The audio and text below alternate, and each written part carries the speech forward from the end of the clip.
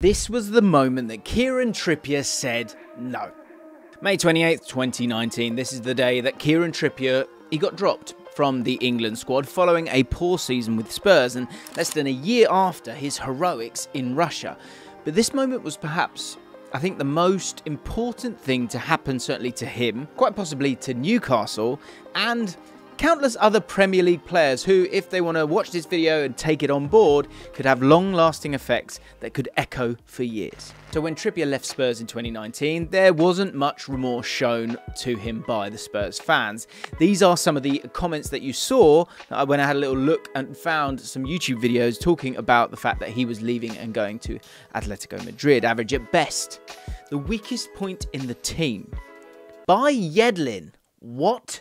So as I said, all of these comments were put out when Trippier left Spurs under somewhat of a cloud. Now, what I will say is that there were a lot of Tottenham fans that were gutted that he was leaving and felt that maybe he should stick around. So it wasn't all Spurs fans, but there was a bit of disappointment at the amount of hatred that he got, as he'd been quite a stalwart for Tottenham during a good period. And if you fast forward to 2023, it's incredible. I bet these guys never thought they could look this wrong. But that, my friends, is football. And that's the theme of today's video.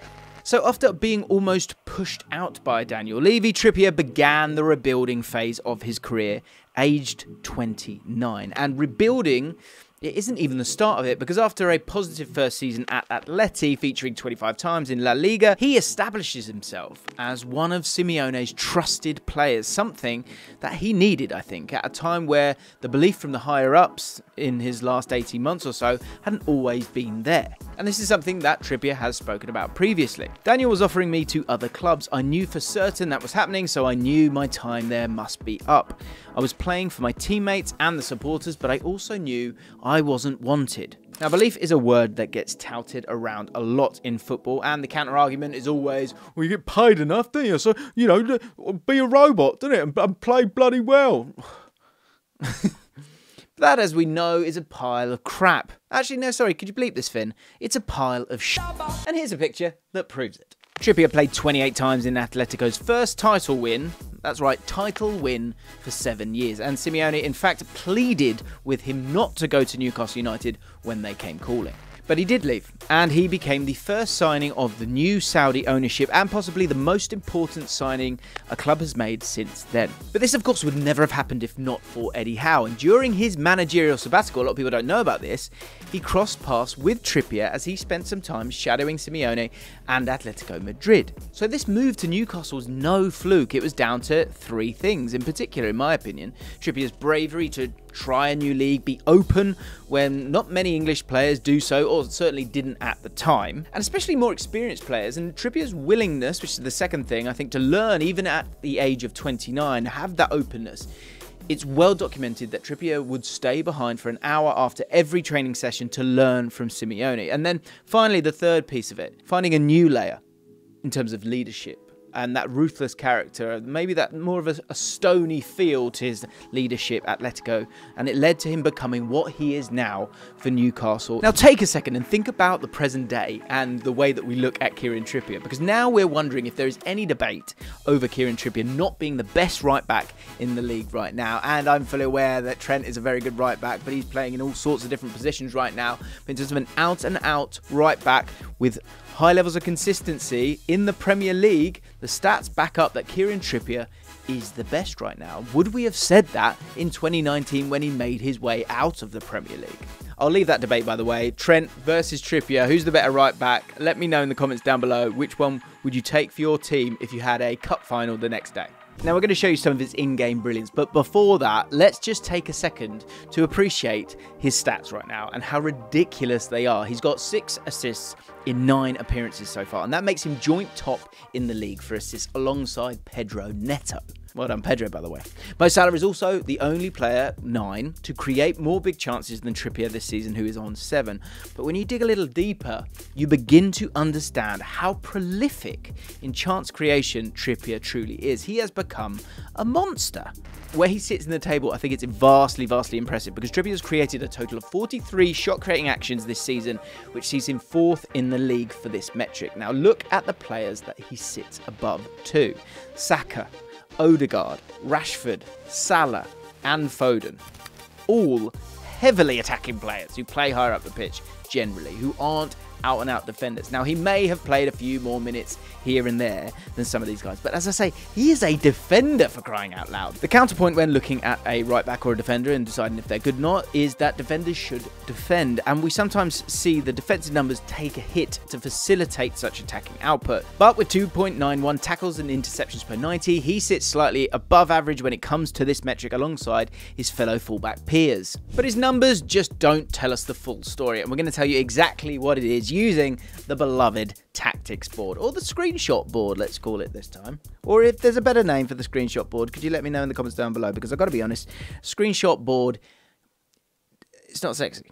Thanks for watching the content, guys. It means so much. And also a massive thank you to today's partner for today's video, Lightyear, which is an investment app with over 3,500 stocks, ETFs, and recently launched money market funds. What's so cool about Lightyear is that they give all users a multi-currency account, and besides investing, you can also earn 4.5% interest on your uninvested British pounds and USDs accounts, and 3.25% on your Euro account. So right, if you want to save some quids, Lightyear charges only a flat 0.35% FX fee for transferring money from one account to another, and thanks to their multi-currency account, you don't have to pay FX fee for each buy and sell trade. What I think is great about Lightyear is that they have a transparent, low fee pricing, and they don't charge for investing in ETFs. They've just added 400 new US stocks and are constantly adding more. If you want to check it out, go to the link in the video description right now, or use my code JAMES to get $10 worth of a fractional share and start investing from just £1. And I must mention that this section of the video includes financial promotions, and both Lightyear and I want to emphasize that when investing, your capital is at risk, as the value of your investments may go up as well as down. Thanks for listening. His in-game impact. Let's talk about that, because before we get into the nitty-gritty defensive stuff, we need to appreciate how intelligent Trippier's movement and understanding is, and that his creativity numbers don't stem from his technique alone. The thing about Trippier, for me, is that it's the decisions. Great decisions all the time. Great clarity all the time, which is great for a manager, and it's great for a team's overall play. And so sometimes, and we're going to show you some of these examples, both defensively and offensively, doing something earlier is better than having 3 yards extra pace, if that makes sense. Because what's in between your ears is still everything, if what's in between your ears is that little bit quicker than the rest. Seeing the game, reading the game, having great decisions and making them quickly. That is what Trippier is f***ing brilliant at. So this is from the game against Crystal Palace, and actually this screenshot's a second late, if I'm honest, because what's so incredible, as I've spoken about just a second ago, is making decisions quickly. Because Kieran Trippier is here, and he's already on his bike. If you actually go back 1 second more, and I think the time's important, we'll show you 2 screenshots and how they're so important they are. 32 minutes 54, actually he was here, you know, a second before, because he makes a run so quickly, because we wanted to illustrate that the ball is on its way to Jacob Murphy. So if we go back and start this again, what happens is Anthony Gordon, who is right here, he gets on the ball and plays the pass. And so if you think a second back, he's got the ball. Trippier is here. And of course, Jacob Murphy is exactly where he is, and the ball's back over there.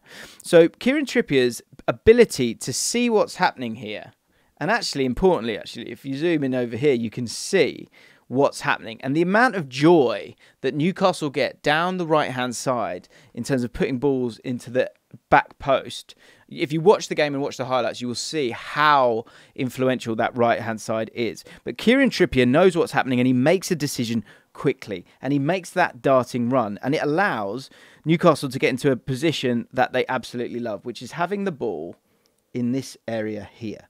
When they have the ball there, they have 2 options. But without Kieran Trippier making that burst, and making that burst as quickly and as early as possible, you don't get the overload. And the thing that's difficult for Crystal Palace is that Tyrick Mitchell, their left back, he has no time to think. He's got to deal with Jacob Murphy. He has to get close to him. He hasn't got time to deal with Trippier and Murphy. Decore, I think that is there. He is out of position as well.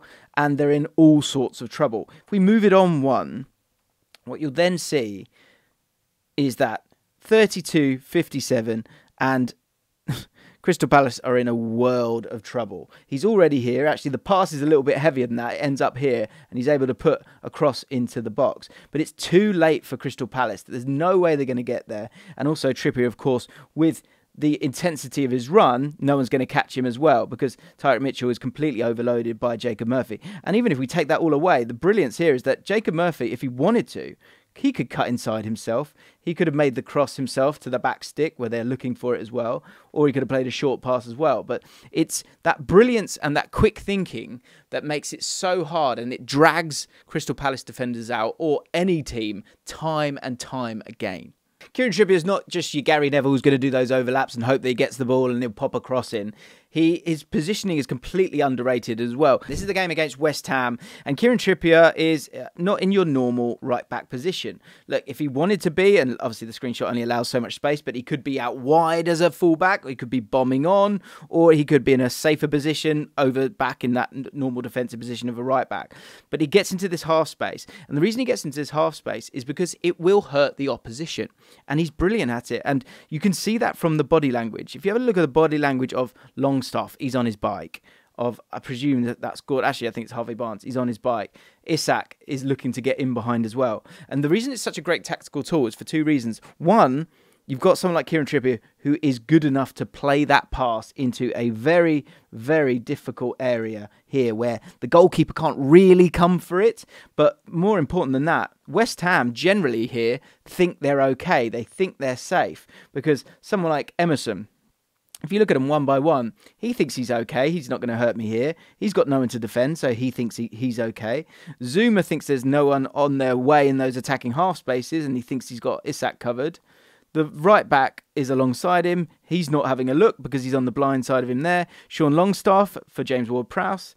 I think this is Forlands possibly. Forgive me if it's not. But he thinks he's okay, but he's actually getting sucked in by a different player here. And what it leads to is 1, 2, and quite possibly Sean Longstaff picking up the scraps, and a fantastic ball that will come in from Kieran Trippier.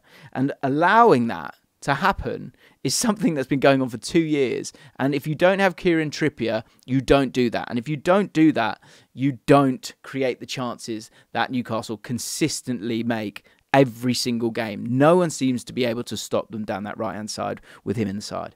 Trippier averages 2.24 passes into the penalty area per 90 for Newcastle, and this boils down to a combination of quality and being able to vary the runs that he makes and where he picks up the ball. Another facet of his play that doesn't get nearly enough credit is his role as a progressive passer and how that benefits the team as a whole. As I said, over 100 touches a game. You have players like that in a lot of teams now, and for Newcastle, it's Kieran Trippier and his ability to make a pinpoint pass here. This looks very tight, and it looks like Crystal Palace feel pretty comfortable.